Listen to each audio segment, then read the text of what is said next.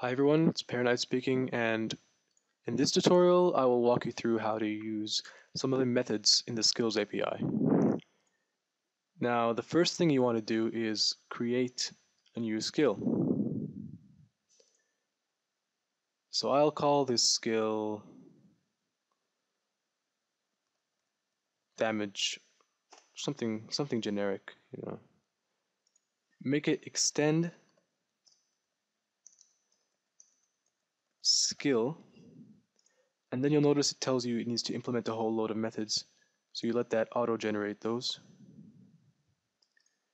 And let's go through them one by one. The first one is pretty self-explanatory. Get name, just put in the name of your skill. Now this is a stupid name obviously, but it's just an example. Get type currently has no function, except it's just cosmetic, so you have any type you like, and of course you can always check these from wherever you want. Get description, any string you like.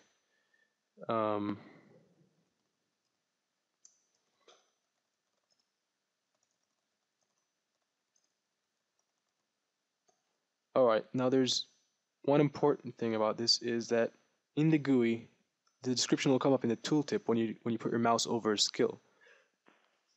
But you don't want the string to drag out too much.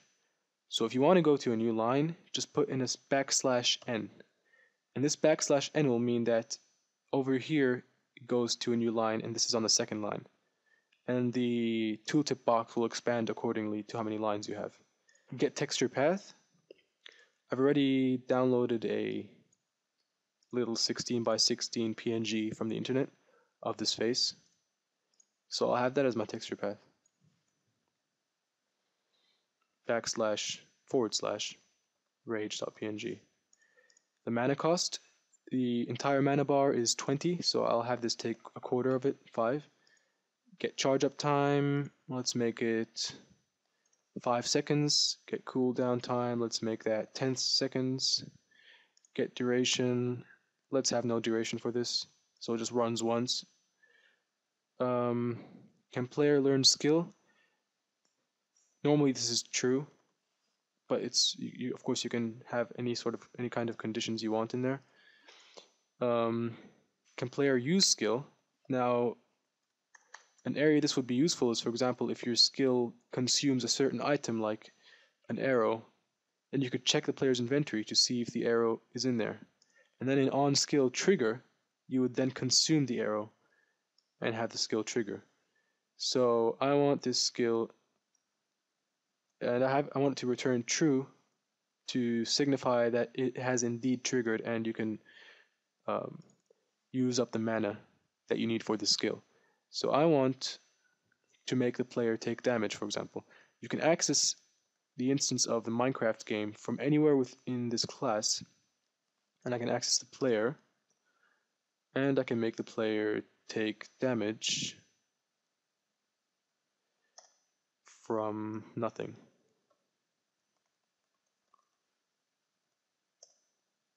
And lose 5 health. And then I want the player to say, ouch.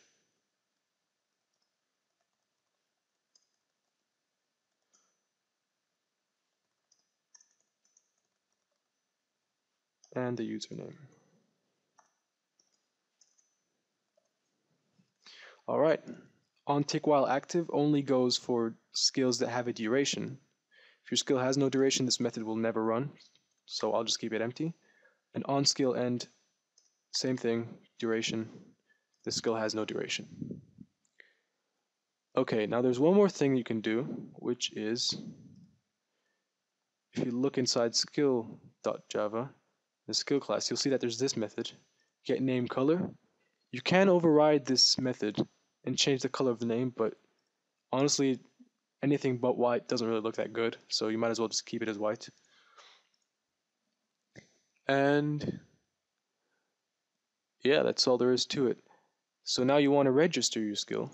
So what I'm going to do is go to anywhere in the game and have this and access this method here.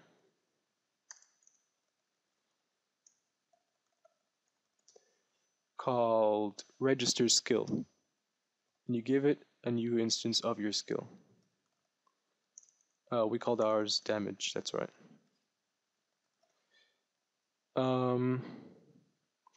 Completely uncreative name.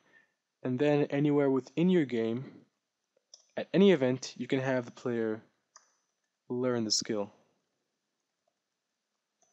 by accessing the method learn skill. Now there are another number of useful methods you can access, including is skill active and is skill known, self-explanatory, as well as trigger skill. So you could have an item on right click, trigger a skill. Okay, so let's do learn skill and give it its name, damage. This corresponds, of course, to this here. So now the game loads, the player immediately learns a skill called damage, and we've already registered it. So let's give it a shot.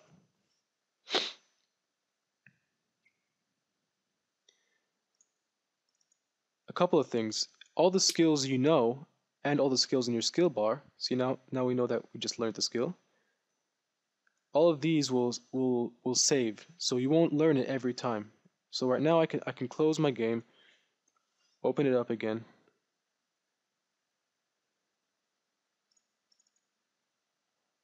and it's still there. As well, your skill bar will remain preserved when you log off. So I can put this anywhere I want in the skill bar, and if I trigger it with Z in this case, it will charge up for 5 seconds, hurt the player, make him say ouch, and cool down. If it had a duration, it would also show off which active skills you have currently running over here. And the player's name is player284 because obviously this is MCP and not the actual game. And that's all there is to it.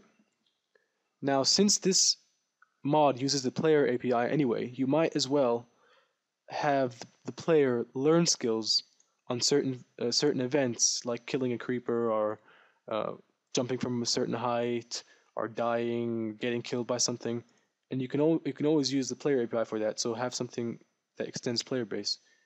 And if you learn how to use the player API, then it can prove very useful. So the next tutorial will be looking at other skills, more advanced kinds of skills, and thank you for watching.